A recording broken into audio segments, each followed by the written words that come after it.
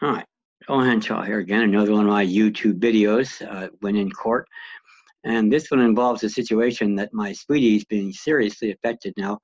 And been at her job almost 40 years, and yet her quote unquote employer is telling her she's now voluntarily retired, and they're offering her a pittance in retirement benefits. Now, this isn't right.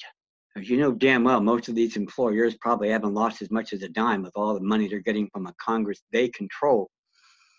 And yet they can do this um, on who knows what factual foundation and legal basis.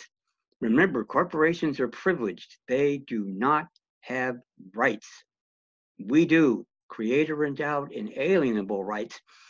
And I told my sweetie, and I'm telling you what we're going to do, is take the position that the company is liable, to make available to her the full amount of all earnings that she would have had, tips included in this case, non-taxable income. Now, it may be that they'll end up paying it just as though you were working every day, but if it comes out the same, bottom line isn't that different. But the point being here that we have a right to work, we have a right to life, liberty, and pursuit of happiness, and none of this is our fault. There's a lot of equitable considerations that come into play here. Bottom line, what can your employer do?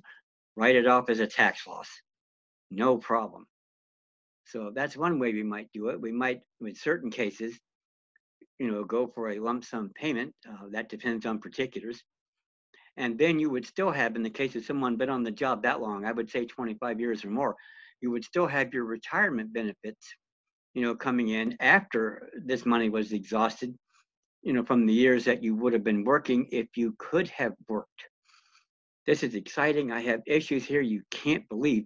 Send me an email at youwinincourt@gmail.com. I'll get the information out to you. I mean, we can prove these bastards can't even come into court.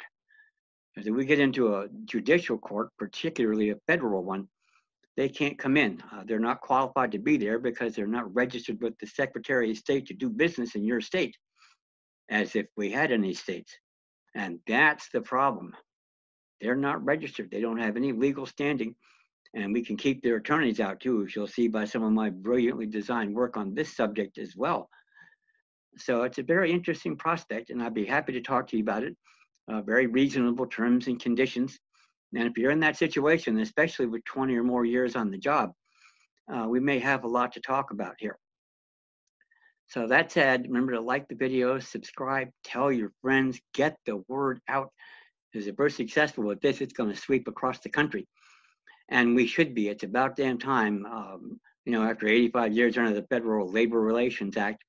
By the way, you were fraudulently induced to join an employer-employee relationship that your quote-unquote employer knew was dead on arrival from day one.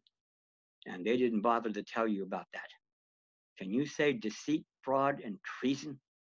It gets that ugly, and it's not me saying it. I get that from the United States Supreme Court, and I agree with them.